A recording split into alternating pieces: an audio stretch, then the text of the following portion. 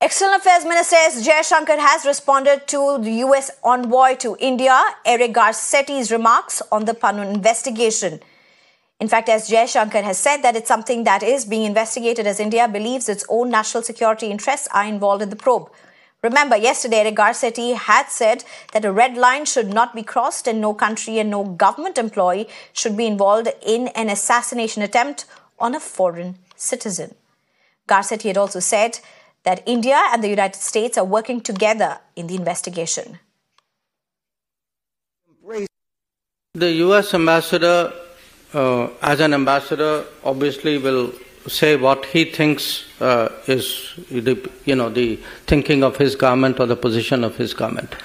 I will say what is the position of my government.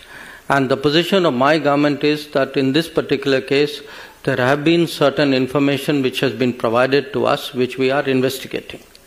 And it is something we are investigating because we believe our own national security interests are involved in that investigation.